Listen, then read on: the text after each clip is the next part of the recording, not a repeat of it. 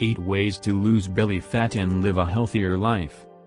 Maintaining a trim midsection does more than make you look great, it can help you live longer. Larger waistlines are linked to a higher risk of heart disease, diabetes and even cancer.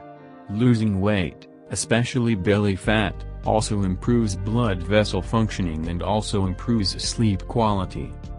Here's how to whittle down where it matters most. 1. Try curbing carbs instead of fats. When Johns Hopkins researchers compared the effects on the heart of losing weight through a low-carbohydrate diet versus a low-fat diet for 6 months, each containing the same amount of calories, those on a low-carb diet lost an average of 10 pounds more than those on a low-fat diet, 28.9 pounds versus 18.7 pounds. An extra benefit of the low-carb diet is that it produced a higher quality of weight loss, Stewart says. With weight loss, fat is reduced, but there is also often a loss of lean tissue, muscle, which is not desirable. On both diets, there was a loss of about 2 to 3 pounds of good lean tissue along with the fat, which means that the fat loss percentage was much higher on the low-carb diet. 2. Think eating plan, not diet. Ultimately, you need to pick a healthy eating plan you can stick to, Stewart says. The benefit of a low-carb approach is that it simply involves learning better food choices, no calorie counting is necessary.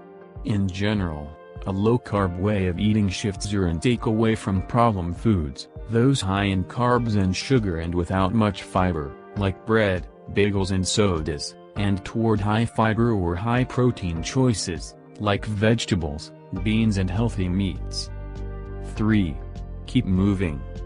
Physical activity helps burn abdominal fat.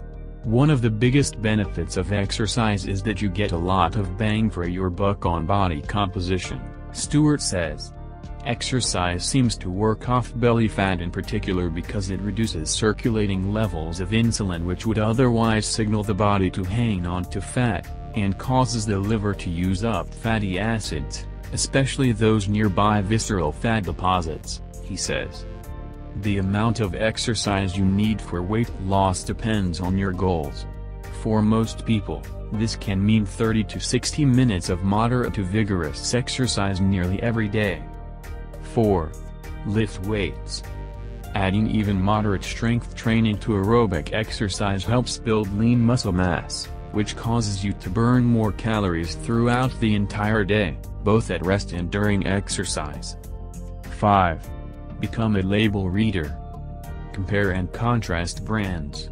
Some yogurts, for example, boast that they're low in fat, but they're higher in carbs and added sugars than others, Stewart says. Foods like gravy, mayonnaise, sauces and salad dressings often contain high amounts of fat and lots of calories. 6. Move away from processed foods. The ingredients in packaged goods and snack foods are often heavy on trans fats, added sugar and added salt or sodium, 3 things that make it difficult to lose weight. 7. Focus on the way your clothes fit more than reading a scale. As you add muscle mass and lose fat, the reading on your bathroom scale may not change much, but your pants will be looser. That's a better mark of progress. Measured around, your waistline should be less than 35 inches if you're a woman or less than 40 inches if you're a man to reduce heart and diabetes risks. 8. Hang out with health-focused friends. Research shows that you're more apt to eat better and exercise more if your friends and family are doing the same. Thanks for watching. Please like, share, subscribe. Don't forget to press bell icon.